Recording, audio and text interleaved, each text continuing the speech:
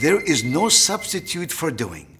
One of my favorite proverbs has been attributed to Confucius, the Chinese philosopher. He once said, "I hear and I forget. I see and I remember. I do and I understand." Mark Randolph, the co-founder of Netflix, understands the importance of doing.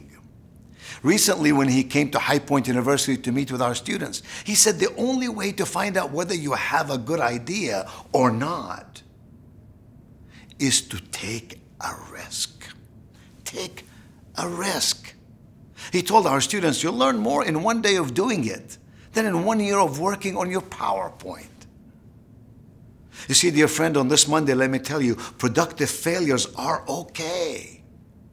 Busy hands or busy brains. You'll learn from your mistakes. You'll develop skills that you'll use throughout your life. Then you'll become a walking example of the importance of what Confucius once said. You do, now you understand. Have a great day.